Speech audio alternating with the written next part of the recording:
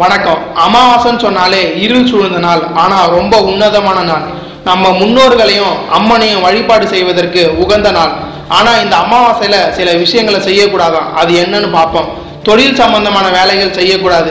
இந்த நாட்கள்ல முக்கியமான வேலை ஏதாவது செஞ்சா அது சரியா வராதான். காரணம், கடல் அலைகள்ல இருந்து காற்று வர எல்லாத்துலயும் ஒரு சின்ன மாற்றம் இருக்கும். உதாரணம், அமாவாசை டைம்ல கடல் அலைகள் அதிகமா இருக்கும். இயற்கைக்கே மாற்றம் இருக்கும்போது மனிதர்களுக்கு மாற்றம் இருக்காதா? அமாவாசை டைம்ல ஏதோ படபடப்பா இருக்கும். அன்னைக்கு கஷ்டமான வேலைகள் எதுவும் செய்யக்கூடாது, அது தவறா மாறிடும். அன்னைக்கு செஞ்ச வேலையில ஏதாவது தவறு நடந்துட்டா அது சீக்கிரமா சரியாகாதான். அன்னைக்கு வாசல்ல கோலம் போடக்கூடாது. அப்படி போட்டா இறந்தவங்க உள்ள வந்துருவாங்க. நம்ம குடும்பத்தை சார்ந்தவங்க தானே நம்ம நினைப்போம். ஆனா அவங்க இறந்து போயிட்டாலே அவங்க ஒரு நெகட்டிவ் வைப்ரேஷன் தான்னு கருட புராணத்துல போட்டிருக்கு. அன்னைக்கு தெய்வ வழிபாடு தான் ரொம்ப முக்கியம். குறிப்பா மௌன விரதம் இருக்கிறது ரொம்ப நல்லது. அப்படி இருந்தா வசந்த கால ஐஸ்வர்யம் கிடைக்கும்னு ஒரு ஐதீகம். இந்த வீடியோ உங்களுக்கு பிடிச்சிருந்தா லைக் பண்ணுங்க, ஷேர் பண்ணுங்க, கமெண்ட் பண்ணுங்க. மேலும் இது போன்ற வீடியோக்களுக்கு எங்க சேனலை சப்ஸ்கிரைப் பண்ணுங்க. தேங்க்யூ.